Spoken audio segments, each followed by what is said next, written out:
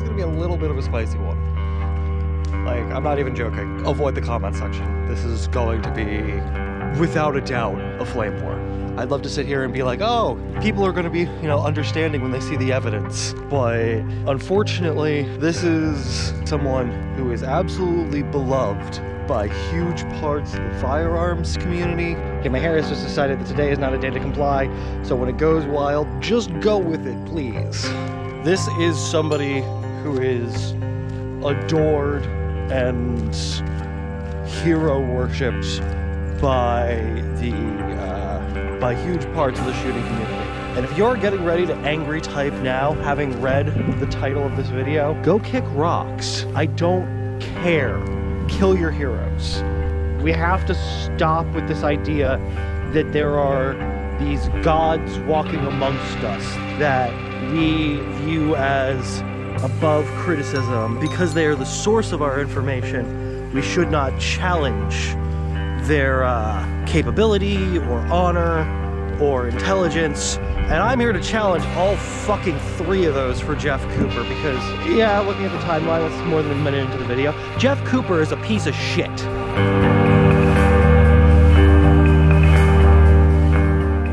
I want to make that abundantly clear. He has said and done some things that are so abhorrent, just repeating them is going to get this video demonetized.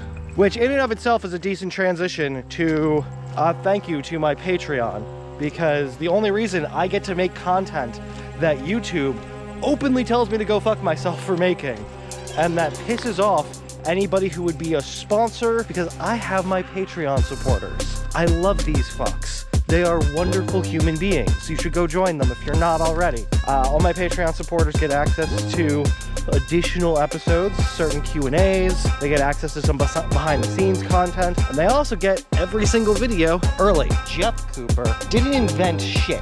He is not to be hero worship.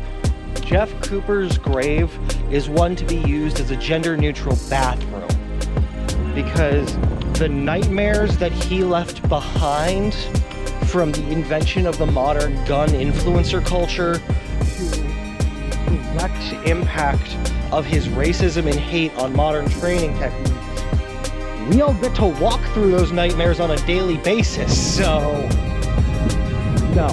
So who the fuck was Jeff Cooper?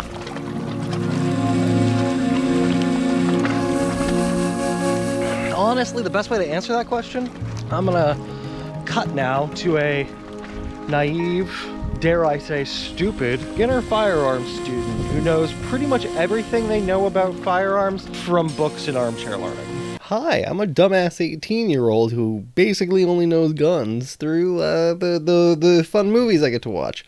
And I'm here to tell you Jeff Cooper's fucking awesome, man, because, you know, he was in World War II, and then he went to serve in Korea, and then he came back and he invented everything that we know about firearms. He's the reason we think of .45 as having stopping power, because it does. Watch a movie.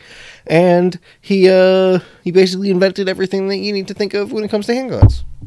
Okay, the World War II and Korea bits that I just said, that stuff's accurate. But everything else, don't listen to Past Me. Past Me is an idiot. Why are you listening to that moron?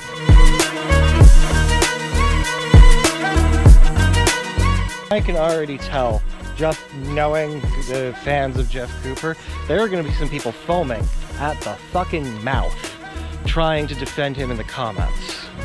Or trying to say that he definitely wasn't racist, or he wasn't queer bashing, or that in reality, I'm just an upset liberal who's triggered or something. First of all, I'm not a liberal, how fucking dare you? Second of all, let's use some direct quotes. I'm not even gonna try and argue the case. I'm gonna let Jeff Cooper argue it for me. Here goes. Reluctant as we may be to compliment a dictator who prefers to be addressed as comrade, we are compelled to do so in the case of Robert Mugabe of Zimbabwe. He officially refers to homosexuals as perverts who do not deserve civil rights. Maybe there is some hope for the country. And I'm not even getting to the bad stuff yet.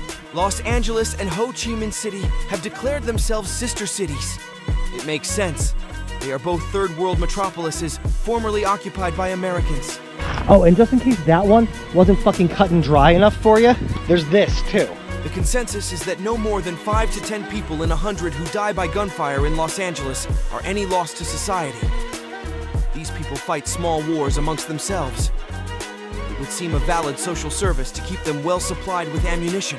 And all of that before we get to the Mozambique drill. What is the Mozambique drill, you might be asking? If you're asking that, then you need to go do more pistol courses, because unfortunately it's a drill that pretty much every instructor teaches. I would love to sit here and say, oh yeah, that's old hat, or there's no reason to learn it, because the drill itself is useful. The drill itself does come from the idea that handgun rounds aren't going to effectively stop the threat, and as such, handgun rounds maybe not the best idea for if we're going to be using one-shot drills. We want to, if you're going to be practicing defensive handgun techniques, practice essentially shooting until they drop. However, the Mozambique drill itself, it is referencing when a Rhodesian PMC was trying to help maintain colonial control in Africa, specifically during the Mozambique Revolution. Okay, bit of history everybody needs for this to make sense. Portugal, like many colonial power, had colonies all over the globe. This was seen as acceptable during the... It's always been fucking acceptable. I'd love to sit here and be like, oh, it fell out of fashion. There are still fucking colonies on many a place on this planet. America has several. But that's not the point. There was a period post-World War II that, especially if you participated in the fighting in some way, there was a understanding amongst nations that colonies that fought during the war would become their own countries afterwards. And this happened a lot, except this meant a big financial hit to the colony owners, like in this case Portugal. So Portugal starts sending large amounts of military aid and enforcement to maintain the colonial government. Even though the people are rising up and rightfully saying, we want to be free, what the fuck, we deserve basic rights. Portugal, at first, was just fucking crushing Mozambique forces, who were, remember, random civilians fighting against a colonial oppressor. However, NATO realized exactly how bad it looked if one of their members was still using essentially NATO equipment to maintain a colonial force around the planet. And as such, Portugal decided, well, we still want the money, we still want the colony, but we need to pull back our force. So they had to hire mercenaries. And remember, they had to hire mercenaries pushing for colonialism in Africa. Unfortunately, that meant fucking Rhodesian military. Rhodesian PMCs were called in. This is where the Mozambique drill comes from. And this is also why calling it the Mozambique drill is racist as fuck. Because the people that they brought in were literally Rhodesian mercenaries who left their own ethno-state in the middle of an ethno-oppressive genocide, fighting a war to maintain apartheid conditions. The mercenaries went to places like Mozambique and fought during the revolution, against the revolution. The Mozambique drill is named after a Rhodesian PMC, a mercenary, by the name of Mike Rousseau. Now Mike is going around the airport killing anybody who was standing up for their rights. The airport was being cleared of revolutionaries so that they could get a supply drop in. Mike goes around a corner and there is a revolutionary standing there with an AK. He shoots this man twice in the chest. He goes to move on, except this freedom fighter, ill-equipped and struggling as he is, manages to ready his rifle and try and stabilize himself. Mike shoots him in the head, and at that point he goes down. Remember, this is an action specifically and purposefully to support colonial apartheid in Africa. And Jeff Cooper thought it was such a great moment that he should model a big part of his training in one of his most influential drills around it. Gets taught under a different name in a lot of places. The Marine Corps teaches it as the failure to stop drill. They got the idea from that name from the LAPD, who learned about the drill when the LAPD sent a couple officers to the gun sight school in the 1980s, 1982 specifically. And they learned the drill and wanted to teach it to officers, but acknowledged at the time they needed to change the name because it had, quote, racist overtones. If you are so fucking racist that the LAPD from the Rodney King era can recognize you're being a bit too racist, you are morally and ethically fucked. There is no recovery from that. I know Jeff Cooper is beloved in the firearms community, but this is not someone who is like even subtle about his hateful views, like George Soros conspiracies, saying like Muslims couldn't serve in the military, having no use for female Marines, not considering communists human, like multiple what the actual fuck is wrong with you level statements. There should be an entire video just unpacking his hate, but I have to make that just a part of this, because even if you try to, and I'm not saying we should, I think it's morally repugnant to, but even if you try and make the argument, well, you shouldn't look at his ideological beliefs, you should look at his impact on firearm training spaces. Even that was actually terrible. But we also shouldn't be skipping past how fucking hateful this guy was. And it wasn't subtle. This is something that ended up influencing modern gun culture and modern gun influencer culture. The reason that we have so many people comfortably spouting this racist nonsense while associating with guns is because people like Jeff Cooper came and tested the waters for them. And I think we really need to start figuring out better ways to regulate what we do and don't accept as either useful information, or more importantly, as decent people when we start trying to figure out how we're going to, you know, put together larger packets of information, when we're going to try and teach this to others. This isn't something that we should just gloss over and pack in. So he's a hateful idiot. But you can learn things from people who are hateful as long as they're knowledgeable specifically about their topic, right? As long as they are actually experts in their fields. Yeah, that's true, but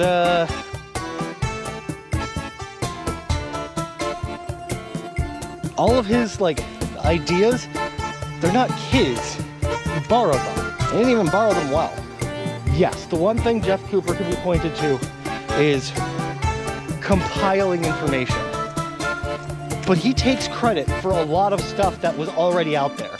And then when he got pushed on it, he would say, well, I was the first person to put it together in this format. One, that's a whole other fucking sentence, guy. That's not what you were saying before.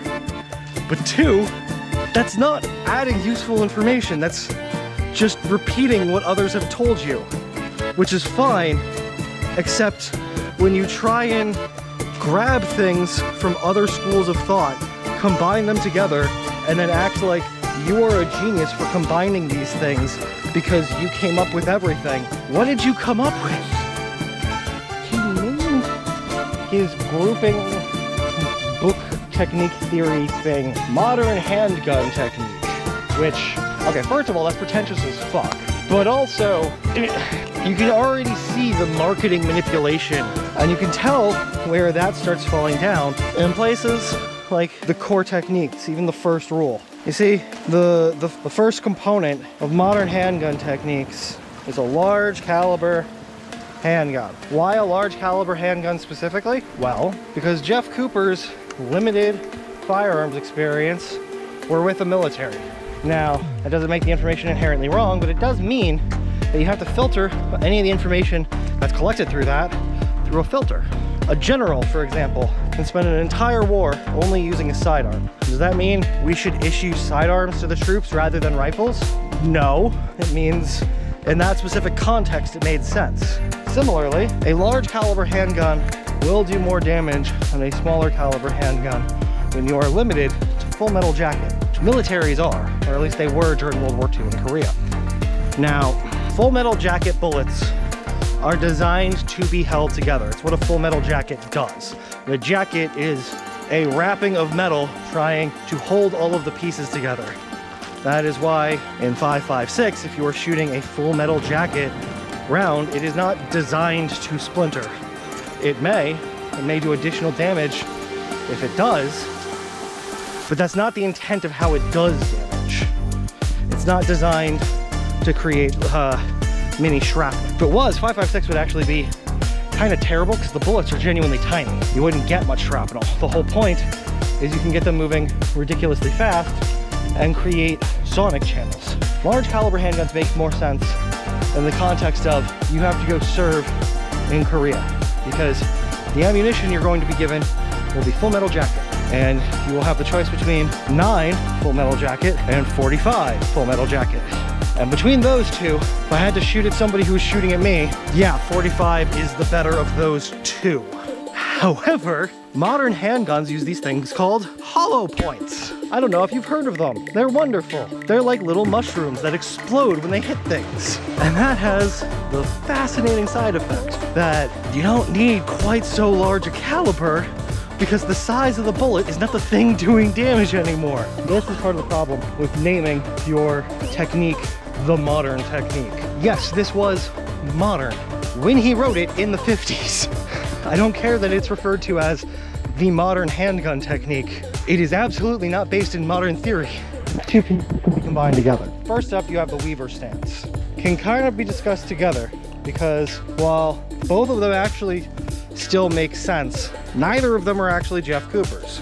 In fact, he learned them from the Marine Corps, then turned around, said, I did that meme, and made it his. Well, he and a buddy did, because the first part is the Weaver stance. Now, Jack Weaver did not invent the Weaver stance. The reason it is called the Weaver stance is Weaver learned it, applied it to a bunch of competition shooting, got famous for it. Jeff Cooper realized he was getting famous for teaching his techniques and needed some of that shine for himself. So he started including him and using his student list as gun sight members. For somebody who hated communism, Jeff Cooper was sure comfortable just going, your students? Our students. Really, Comrade Cooper? Weaver stance is also one of those things that, frankly, if you're shooting in a fight, it just fucking makes sense. You drive one leg behind you, that way you have something driving the force of the gun into the ground rather than just like your butt waggling in the air trying to control it. And on top of that, you make your shoulders smaller because you don't have armor and you're getting shot at. Like, yeah, have less of the you be out there shooting back. That's just common sense. And that's probably the reason why, despite the fact that it wasn't technically taught to Marines, there are tons of photos going back to World War I of American Marines shooting from that stance. The third component of the modern handgun technique is the flash sight picture. And that shit was straight up taught by the Marine Corps. If you read Rex Applegate's book, Kill or Be Killed, he describes not only was that technique taught by the Marine Corps, but he goes into how that has been honed by the Marine Corps basically since we've been shooting with iron sights. This is not only is this not new, this is straight up just stolen from where he trained. The third component is the compressed surprise break. And this, again, we are positive it is not new information. Now, this may not be something that a lot of Marines were being taught at the time, but interestingly, rapid shooting as a technique, and specifically pulling the trigger fast enough that you beat the trigger break, that comes from a German World War I manual of how to shoot a pistol effectively. That's not his technique. It's not even like from this century. It's just how handguns work. Now the next part is a rapid and precise draw stroke, which, my guy, are you really trying to act like drawing quickly is your invention? Again, he claims this was more just a compiling of techniques, but even when he was claiming that, he was claiming it was with additional information, and none of this shit is new. None of this is new. All of this is stuff you would have learned even at the time. And now the fact that he's hero worshipped for coming up with it is like almost asinine. It's like trying to claim that a racist, homophobic, queer bashing asshole was breathing, and therefore he invented the concept of taking oxygen in from the air, and we need to respect him for it. No, the fuck we don't. He doesn't even fall into the category of take the useful information and move on. There is no useful information to get from him you won't get from other instructors in a better, more useful format. At best, Jeff Cooper is someone to be studied. Jeff Cooper is someone studied in the same way that you would study a plague or a strange medical condition. Absolutely, he is not somebody to be hero worshipped. He was, even if you skip past the racist, sexist, queer bashing nonsense that built up his ideology, and I really don't think you should. But even if we skip past that, we still land on the fact that he was not bringing a lot of useful information at the time, and now it's just fucking meaningless. Get Jeff Cooper out of your life. Jeff Cooper is also famous for pushing the scout rifle concept. Essentially a bolt-action rifle with a forward-mounted scope, a shorter barrel, and the idea being it will be a all-you-need rifle, a kind of all-rounder that you can just grab and run with. And it's part of what I modeled my Carcano build after, but to be honest, there are strict limits to how capable that is. The scopes that you have to use for such a rifle suck. And having shot that one and a bunch of other similar scout rifles, I can honestly say, there are significantly better options for anything that it would do. Especially because in a modern day, we have fucking slings. You don't need to like worry about how to carry it on your side in a balanced manner. If you're carrying it, it goes over a shoulder. It feels like it's set up for an era where there was just different shit available and different concepts. It looks vaguely cool, but it is not a real useful tool nowadays. You can do much better with just a regular bolt with a sling. And all of that before we get to his impact on modern influencer culture, because unfortunately he has had a rather terrifying impact on every piece of gun culture by being the original gun influencer. He started out as a soldier, he moved on to create his own training school, and you know what, if he'd stopped there, fine enough. It's somebody who went to war and then came back and was passing on the knowledge they had acquired. I almost would have had respect for that. But they went from that to the head of the NRA, and from that to a national spokesperson for some of their most hateful and heinous views, giving some of the most atrocious interviews, writing terrifying columns, legitimately pushing out hate as an ideology that should be accepted amongst gun enthusiasts. And it's worth remembering, he was doing this at a time where it wasn't easy to look up what people were saying from a broad spectrum.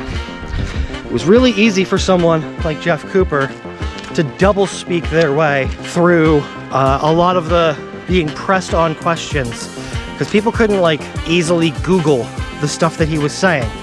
So you would get a lot of police agencies and a lot of military groups and just a lot of random civilians that would get training from him, that he was able to convince people like administrators or even some civilian groups. He wasn't hateful, he was just wildly focused in specific areas, except he would double speak and immediately talk about how disgusting he thought those groups were, or how they were just less than human, or how they were incapable of responding to emergencies intelligently, for example. Fuck Jeff Cooper. All of this is to say simply, fuck Jeff Cooper. Nothing he added to the space was useful, relevant to modern times, or devoid of racism, queer bashing, and just ideological nonsense. Anything you could get from his teachings, you can get better from other people. And the poison that he left in our community, we still need an antidote for. Well, that's gonna be it for me. Thank you all for tuning in. I really do appreciate it. Big shout out to my Patreon supporters. Y'all are the only reason I get to keep making these videos. If you want to support me, head on over to patreon.com/queerarmor. $1 a day, you get access to videos early. Other than that, this was a bit of a spicy one. Try to be nice in the comments, and remember, kill your heroes. None of this would have been a problem if we hadn't turned people into gods in the first place. Nobody is perfect, nobody is worth always extolling, and the people that you build up, you will inevitably need to tear down. That's gonna be it for me. Stay dangerous, y'all. Keep each other safe. And remember, moral doesn't mean legal, and Stonewall was a fucking riot. Peace.